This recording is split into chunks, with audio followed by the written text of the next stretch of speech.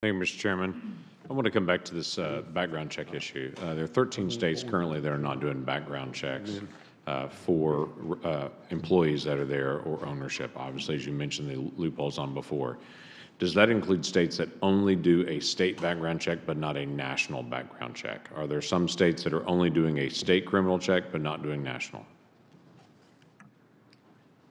Yes, part of the 13 states is 13 states that might have current state background checks in place, but have not, for high-risk providers, fully gone through the process of implementing national criminal background checks. So the other 37 states all do a full national criminal background check, not just a state only?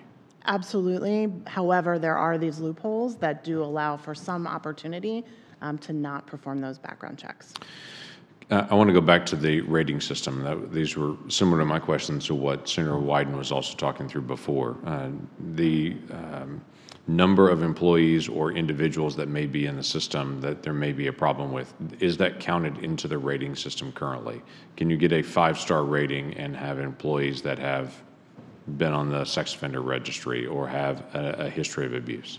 Yeah, the rating system does not directly look at that, does look at broader issues of staffing and of inspections, but it's not directly related to that particular issue of whether... Is that something that there's a recommendation to say a history or previous recordings of abuse in this facility that need to go into the rating system in the future? So we've certainly recommended that the information on abuse be continued to, made a number of recommendations that would help to identify those. Those would indirectly feed into the rating system, but not tied directly to the registry. Great. All right, we have a tremendous number of really high-quality facilities in Oklahoma with staff that love the folks they serve with and love getting a chance to serve seniors and all of that care. Have you been able to note in any of your previous work what denotes to a family when they're looking or common characteristics of really high-quality care facilities?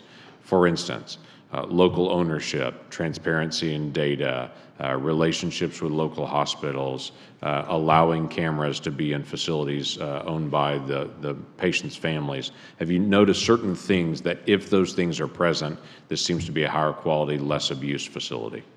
We did talk to nursing homes as well as to inspectors as to some of the challenges and that issues that would be in homes that were more or less likely to have abuse.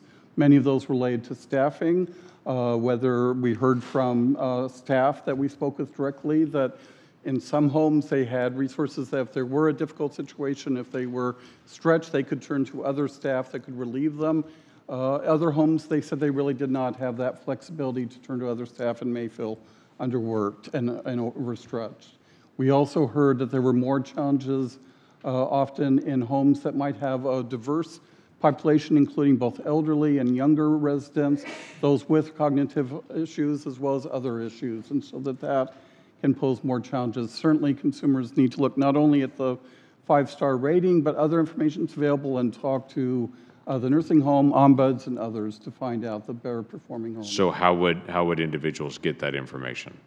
Well, the starting point can be information on nursing home compare, but going beyond that to talking to ombuds, to discharge planners from hospitals that may know more local situations.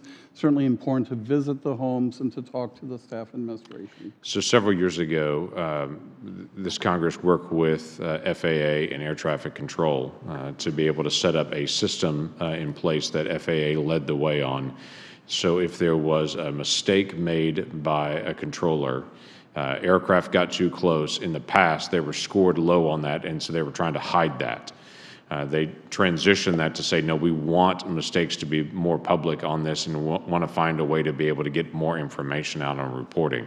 A lot of our conversation today has been about reporting. How do we get information out so that if something occurs, it's not hidden? Do you have recommendations to how to change the way we do reporting to increase the number of reports, and so then we can make the changes that are necessary? Yeah, we did recommend that CMS revisit the information that facilities are required to report when an incident does occur.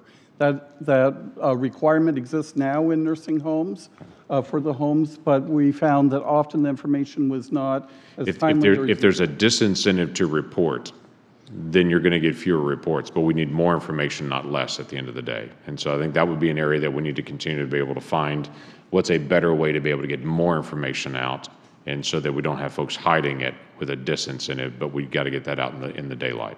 Mr. Chairman, thank you.